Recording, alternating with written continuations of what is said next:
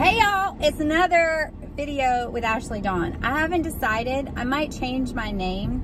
Instead of Gettin Real, I might change my name to something else. So if you have any ideas, please put them below, message me, whatever. Because I think the Gettin Real, I'm getting some people commenting on my videos that I don't really like, and I wonder if it's because of the Gettin Real part.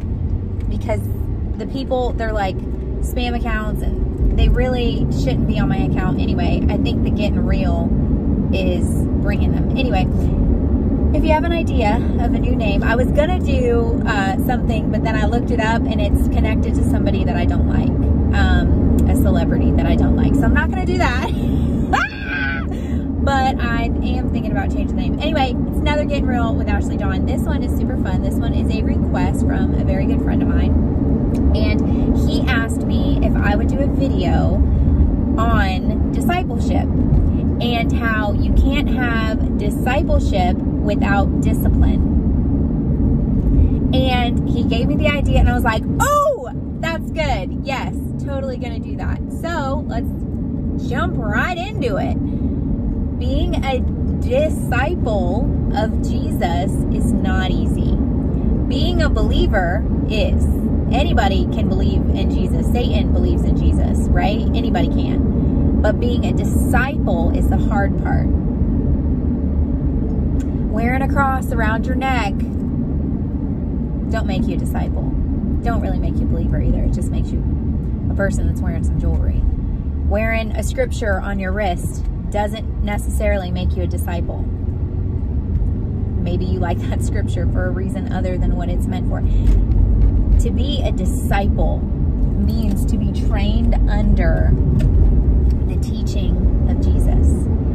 You look at the disciples, right? And you look at their lives. They gave up everything they had to follow Jesus. How many of us, let's just talk about Americans, for instance. I know there are some people all over the world that watch my videos, but let's just talk about America, right? How many of us have given up our homes, our lives to follow Jesus? None of us, right? It's legal to worship God right now. And it's legal to go to a church and sing praises to God, to wear a cross around your neck, to carry a Bible with you. It's getting harder and harder, especially in schools, in colleges and places like that. But even in colleges, there's, you know, Chi Alpha, and there's different sororities and fraternities that are faith-based and scripture-based. So when you look at that and you're like, okay, we really haven't given up, so to speak, anything to be a Christ follower, to be a disciple. Look at the disciples in the Bible. They literally gave up everything, but they still did it. The cost was worth it. You know, a lot of people say count the cost. When you go to buy something, you got to count up your money to see if you can afford it. Well, if you're going to follow God, if you're going to follow Jesus, you should count up your life and see if it's worth it to you to spend it on that or not. To me, it is. Granted, like I said, I haven't necessarily given up anything in America because there are churches on every corner. I work for a church. I go to different churches. And so I really haven't had to give up anything. I haven't had to hide underground to read a Bible like I know they do, you know, in different places. I haven't had to, I know that some places you're not allowed to have a Bible, so people rip out pages and they'll fold a page of the Bible and they'll hold on to it and they'll memorize it and then they'll switch with somebody else. If you follow Francis Chan, he's an awesome speaker and preacher and teacher. He talks about that a lot. In other countries, how special a Bible is. You know, in America, how many of us have 20 of them sitting in our library, in our study, in our bookshelf, dusty, that we don't even open? And yet people are risking their lives to have one page of the Bible in other countries. Count the cost. What is it worth it to you? What's it worth to you? When you go to buy a house, you have to get approved for a loan. You got to count the cost. Okay, how much is this thing going to cost me? You get a new car. How much is this thing going to cost me? Dave Ramsey would tell you to drive your old car until it don't run no more. Save your money. Don't get a payment. And that's, you know, between you and God. You live your own life. I live mine. But you got to count the cost. You want to follow Jesus? It's not going to be easy. It's going to be hard. It's going to be the hardest thing you ever had to do, because it's going to take your flesh and it's going to kill it. Not necessarily you, maybe, but not necessarily. But your selfishness, your pride, your ego, wanting your own way instead of God's, right? When I have followed Jesus my whole life, but the longer you follow Jesus, it's like the new level you go to, right? This side of heaven, you'll never be fully finished. You'll never be complete this side of heaven. But every day you're learning more, hopefully. Every year you're learning more, hopefully. Every season you're learning more, hopefully. And so for me, I look back to 20-year-old Ashleydawn, and she wasn't as close to Jesus as she is now.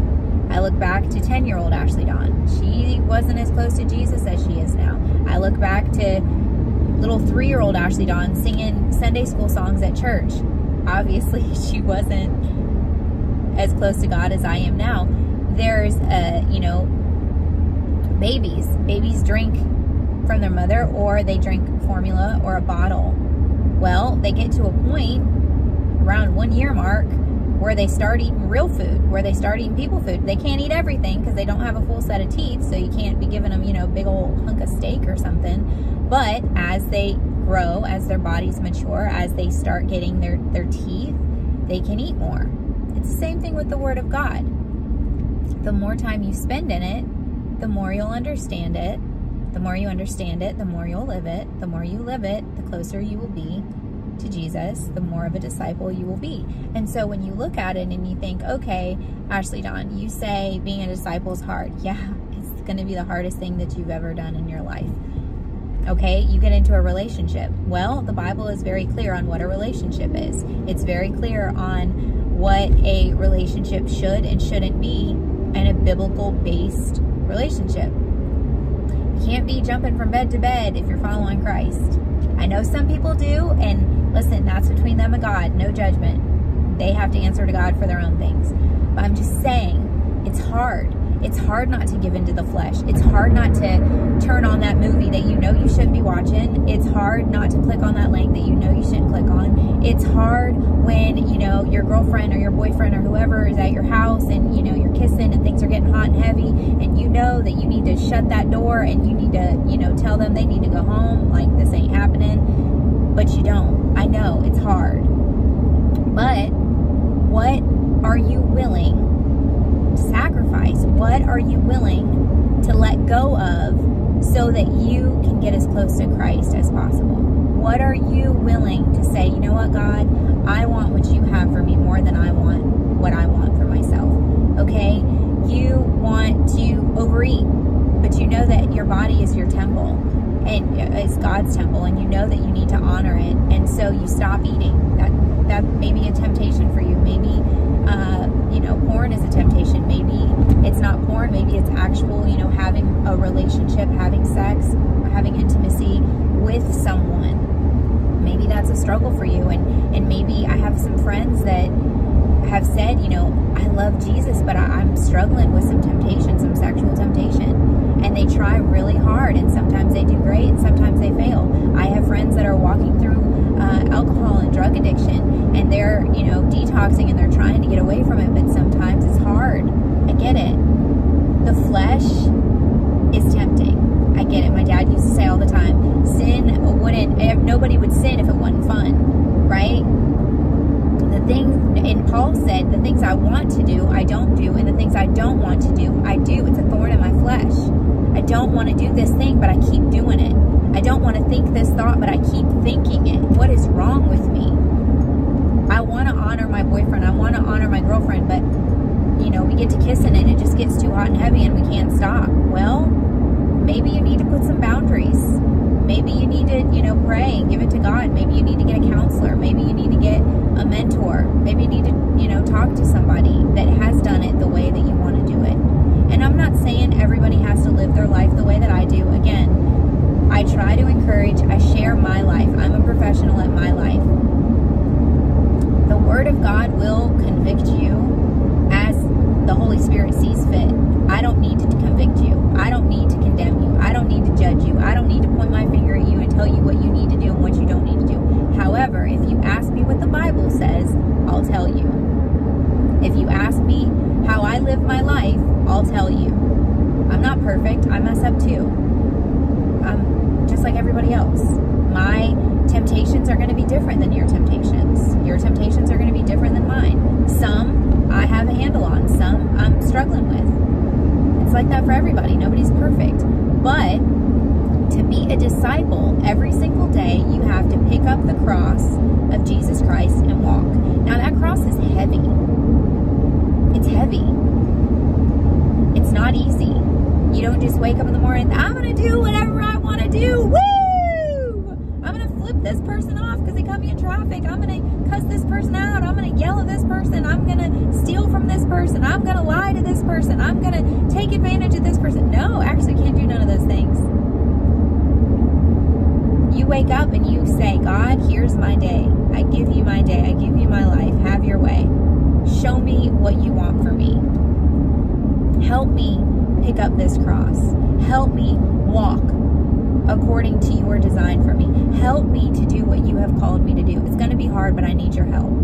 Every single day, you surrender your will to his will. You say, God, I really like this guy, but if it's not your will, take him away. God, I really like this girl, but if it's not your will, take her away. Obviously, if it's your husband or your wife, you can't be praying that prayer because obviously you married them, and you should do the best that you can, and maybe go to counseling, maybe get a mentor, maybe read the Bible together, pray, sign up for a Bible study together. I do not encourage divorce. However, in the same token, I do not encourage rushing into a marriage either.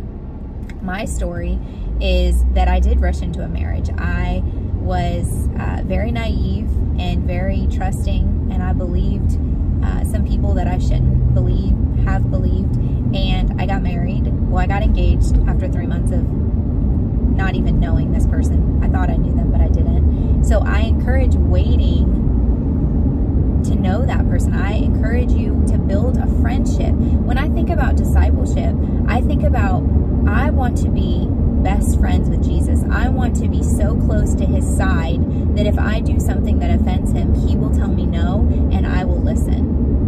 I don't want to be so far off from him that he tells me no, and I'm like, huh? What? I didn't hear you. What'd you say? Can you say it a little louder, Jesus? I didn't hear you. I don't want to be far away from him. I want to be close so that even if he's whispering, I can hear it. If he whispers no, yes, sir, I'm not going to do it. If he whispers yes, yes, sir, I'll do it right now. I want to be close to him. It's the same, you know, with a relationship.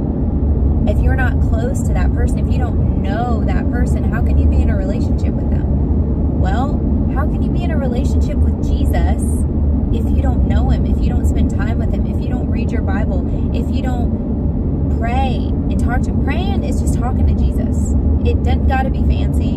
It doesn't got to be, you know, all these and thous. Hallelujah, hallelujah. No, it doesn't have to be that. Jesus tore the veil. We don't have to go to a high priest to get blessings. We don't have to go to a high priest to get prayer. We can go right to the source. We can go right to Jesus. And so, with all that to say, are we going to Jesus? Are we spending time with him? Are we getting to know his desires for us? Or are we waking up in the morning and doing whatever we want? This morning, I woke up. I had some awesome quiet time with Jesus. And I'm not saying this to brag, because there ain't nothing that I have to brag about except Jesus isn't awesome. But I woke up, I had quiet time, I read my devotionals, I prayed, I read my Bible, listened to some worship music, and then I worked out. When you wake up at 5 o'clock in the morning, the first thing, unless you're like a hardcore bodybuilder or like fitness person, most people don't wake up and think, I'm going to work out. I'm going to stretch my muscles in a way that's going to cause them pain. I know they're going to grow, but it's going to cause them pain. For the most part, I don't know anybody that wakes up in the morning and that says, I want my muscles to hurt. I want to do so many squats that my legs are jello. I want to do so many, I don't know what the thing with the bar that you bench press, is that it? Yeah. I want to do so many of those that my arms feel like they're going to fall off. I don't know many people that think that in the morning, but if you do it, you'll see results. Your body will start looking different. You'll start getting strength. I can tell you, when I first started working out, I mean, I used to do weight training in high school and I trained with all the wrestlers and stuff, but like when I first started working out, I barely could lift anything, like anything heavy. I could leg press a good bit, but I barely could lift anything super duper heavy. Now, the more I work out, the more I can lift. It is the same thing with discipleship. It hurts. It's going against your flesh. You're building spiritual muscles, and it hurts. And sometimes you feel like you can't go on, but if you keep going on, your muscles will get bigger. Your spiritual muscles will get bigger. And then when life knocks you down and you're a disciple, you understand that all you got to do is reach out your hand and God will lift you back up. And then your spiritual muscles are strong, so you can get through a lot more than you could when they weren't strong. Being a disciple, yes, it's for God. You know, we want to honor God. We want to do what He calls us to do, but it's also for us. Being disciplined enough to work out blesses our body. We'll be healthier. We'll be stronger. Being disciplined not to overeat blesses us because we won't get sick and diabetes and heart problems. Being disciplined in school blesses you because you get a good grade. Maybe you get a good job. Being disciplined with waking up at the same time every day gives you more of the daytime. Being disciplined is a blessing, but how many of us want discipline? I can look back to my childhood, and some of y'all that are watching this might not like it, and that's your opinion.